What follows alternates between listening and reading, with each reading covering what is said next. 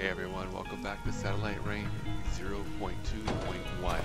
Hey, it looks like I have found a way to get around that bug that I was experiencing. So we're going to just start on the zip lining into the police station. We took the other route. Instead of going around in the back, we went to the other side and zip lined in. And then my agents are going to go ahead and make their way down to the back side here. Now, the one thing about coming around this back end is you're more likely to start a fight. The minute you come into the police station, you run into these guys, police guards doing their rounds much more often, because the pattern is this counterclockwise rotation basically through the police station, and you're going clockwise. So now here's the trick. Instead of sending one person in, you got to send all three in. And once all three get in there, you'll add the fourth person, and it is still in the wrong spot, or at least from what it appears on the list.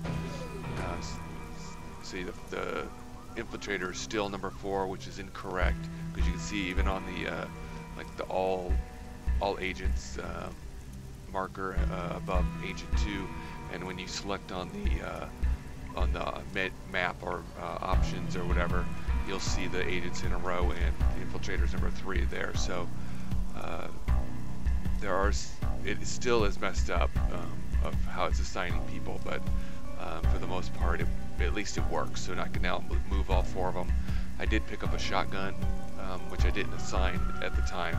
Probably should have, but I didn't. So you can actually get out. So we'll go ahead and finish the mission.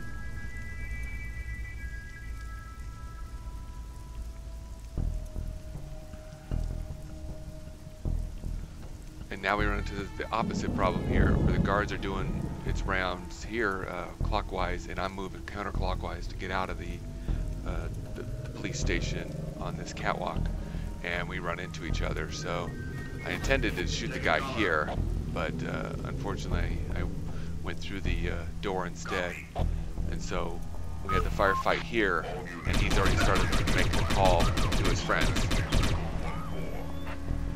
So this is kind of important later on. I'll point something out after we leave the police station. Something that's pretty cool since the original version.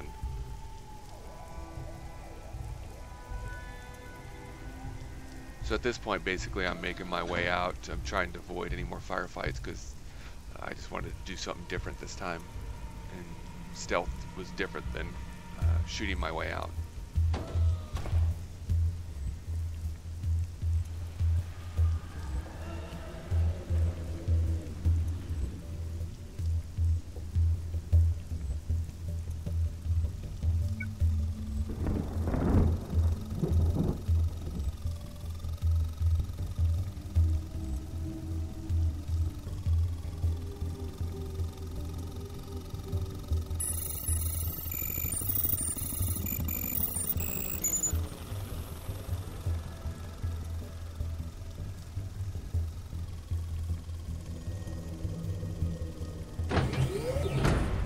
So now that we're out of the police station, the thing to look for is look off to the left. At this point, it's down, but it'll go up to the left. You remember that security guard that made the phone or made the radio call? You can see 3 of them are leaving that area, and there's a hover drone sitting there, basically looking for whatever happened there.